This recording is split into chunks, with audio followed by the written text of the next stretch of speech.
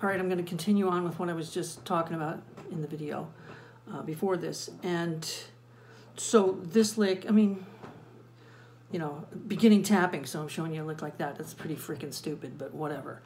Anyway, what happens when you first start tapping and whatnot, at least with me, the left hand, it was always like the back end fingers were leading to the next string.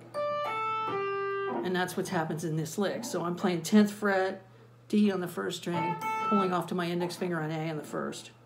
Oops, sorry. And then my little finger of my left hand hammers onto the G on the 8th fret, second string. You could use your ring finger. I'm just using my ring, or my little, it's up to you. So 10th fret to 5th fret on the first string, little finger hammers on from nowhere to the first string, 8th fret, the G, and then you're tapping with your right hand index finger at the 10th fret, second string, pull off to the E on the second string, 5th fret.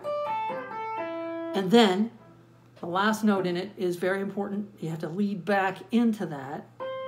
So your little finger is going to play the C on the 8th fret, first string. And if you just play just that lick, you can be maniacal. That's kind of nasty. I haven't played yet.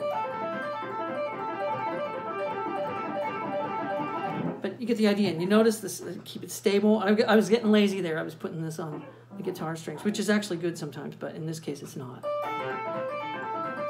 Now you can do the same lick if you want to just, you know, keep your... I just don't get as good a connection with the string. Anyway, you can continue that lick down through. Whoops, that was bad.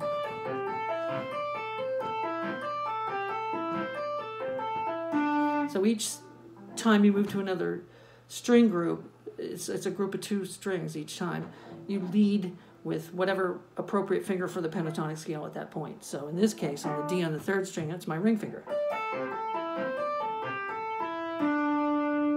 Now I'm going to tap on the E on the 9th fret, 3rd string, or I could do the F, like I said, at the 10th fret.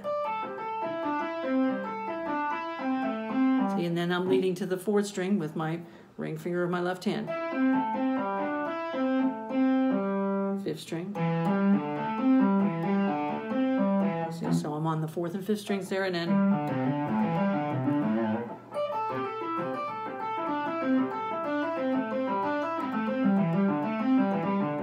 and you can mix it up however you want. You can play 58 times between these 2 strings and just once between those 2, and you'll notice I did that. So I don't necessarily have a rhyme or reason for that. I just kind of do it how I feel like doing it at the time. Oh, that's terrible. Hopefully that helps with something. I'll give you one more.